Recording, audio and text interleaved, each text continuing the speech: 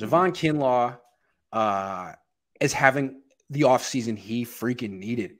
He was a bit of a project coming out in the sense that he didn't have a ton of sacks in college and needed to develop that part of his game. Coming to the Niners, Chris Kasarik, you're thinking lock and key. No problem. He'll develop. Well, he hasn't been on the field. He needed to just be healthy. So far, so good. He's healthy. And not just that, he looks like he's in the best shape of his life. But I also want to say that he's always been in great shape. There's never been oh, he doesn't work that hard and he needed to figure it out. Like, that's not the kind of guy he is. He just had a bad knee, and now it's a good knee, at least now. So definitely deserves major props, and it seems like his career is trending in the right direction. What are your thoughts on where he's trending?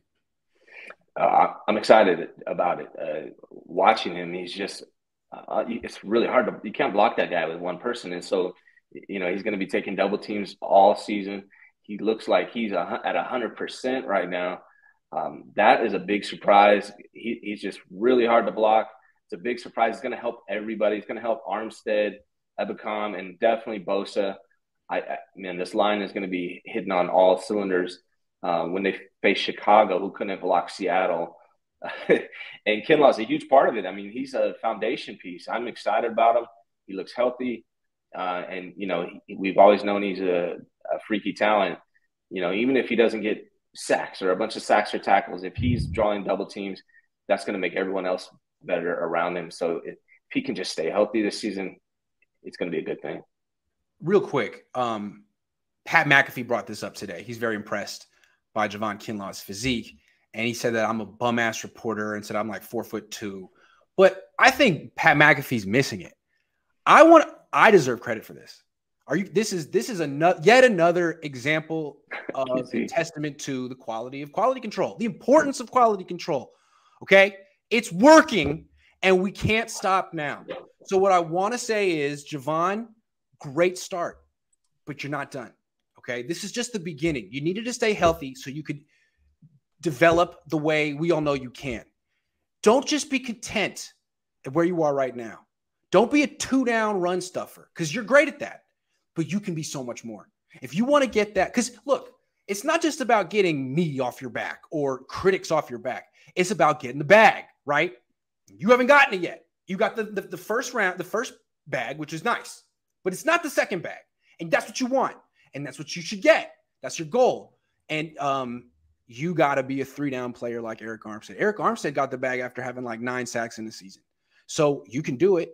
Just keep striving. Keep striving. And if I got to say on your back, just know I'm trying to get you paid. I'm trying to get you paid. Yeah. I'm excited about Kinlaw, man. And Kinlaw, just a little extra motivation. My kids downloaded Madden last night. I was looking through the Niners roster. They got you at 75. Oh, and not related to Kinlaw. There you go. Here's another shocker. Jake Brendle's rank was a 59. Just so you know, starting center. I'm sure Madden was like, is it Brendle? Here's how you know Jake Brendle is a 59 in Madden. His head coach doesn't know how to pronounce his name. Kyle came out and called him Jake Brendel. Everyone's like, who's that? Kyle. It's not even pronouncing your center's name. Yeah. So it would be good if the Niners could get a center whose name the head coach knows. Yeah, right. Yeah, that might help. Yeah, but good job for Kinlaw, man. I'm excited for him. Yeah. No, we're just getting started, me and Kinlaw. We're just getting started. He's got a good start, but I want him to keep his head down and really focus on the next goal, because I don't want to see D'Amico Ryans pulling him off the field on third down. I want Javon in there. And right now, they're not using him that way. Now they could say they're limiting his snaps. Come on. And the way we're going to really assess his pass rush, first and foremost, is knockback. Too many times when he was younger he was getting knocked back, and he would end up trying to knock passes down. No, get in the backfield. And then after that, get around the guy. But really, if all he is the knockback guy, he's going to walk into a lot of sacks the way Arik Armstead does. It's not like Arik Armstead's doing swim moves like DeForest Buckner. He's just getting in the backfield. And Nick Bosa's so disruptive that, boom, sack, Arik Armstead. That could be you, Javon. I want that to be you. Yeah, I think if Javon's healthy, man, he's going to figure everything else out. He's got just the D-line's one of those positions that if you're just built like Javon Kinlaw, or on the D tackle, if you're built like Javon Kinlaw, you're going to find success. Like, The guy's a Yes. freak athlete. But all I'm saying, like these days, though, a lot of times on pass rush downs, you just get 4 DNs in there. You know, Yeah. You just want 4 pass rushers. So, all I want him to do is establish himself as an impact player on passing downs, because having a 6-pack and being 320 doesn't. Well, I mean, you've always been that guy. He needs a little finesse now. Time for a little finesse, and I think he's developing a little finesse. Jason says Javon and Grant versus McAfee and AJ Hawkins. Who are you taking? I have Javon Kinlaw on my team. Yeah, that's easy. That's no question. Who's this McAfee guy? Where did he come from? What is he? Like, did he get cut from the Sopranos? He's got a tough man complex. Because I mean, look, dude, you were a professional athlete, Pat, but he was a kicker, so he does a show. He has a muscle tee on and like a gold chain, and it's like classic. You know, it's like it's like that kicker from that Pet Detective movie. What was it? Finkel and Einstorm. He's kind of like Finkel and Einhorn a little bit. He's got a little bit of like a identity crisis going on.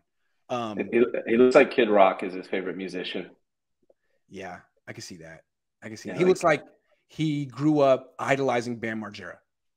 Yeah, he kind of looks like he got cut from Jersey Shore, tried out, but they're like, "You're too old, man." And so here's the thing. He said on the thing that I'm 4'2".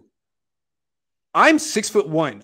Okay, and so is he. So if I see him in person, I'm going to be like, eye to eye. Yeah, and Javon's got my back. So how about that, Pat? And why does it? You know, I've seen he's having other 49er reporters on. Why doesn't he just call you? I mean, if he's that guy and has all these feelings about you, get your side of the story. You know, I don't know. Yeah, or call me on your show and tell me off. One way or one or the other. Talking about me like that, it's okay though. I appreciate it. Thank you, Pat. It's nice to be mentioned on the show of an ex-kicker. Ex-kicker. Good. Yeah. He's doing a good job for an ex-kicker. Is he a punter? He is a place kicker? I think so. I don't actually remember him in the league. Okay. Now he does stuff for WWE, which I think is pretty good for him. That's about his speed. Yeah, I mean, that wife beater and gold chain. He looks like he probably thinks WWE is real. Yeah. Makes sense.